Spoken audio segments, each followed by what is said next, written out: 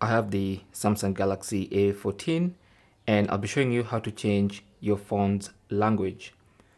So what you need to do is go to settings.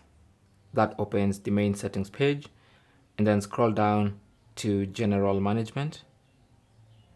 There you go, tap on that, and then at the top of the general management page you should see language.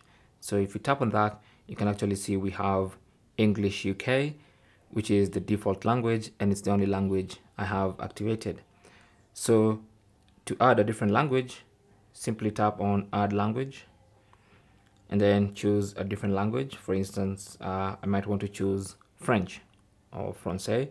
So tap on that, and then it's going to give you different variations of French. So you have Belgian French, Canadian French, France French, and Swiss. So I'll just choose French from France, and I can choose to keep my current default or set French as the default. Okay, so since I want to change the language, I'll choose set as default, and now my system language is in French. You can see the check mark next to French, and that means everything is now French. So the entire menu is in French, the whole phone is now in French.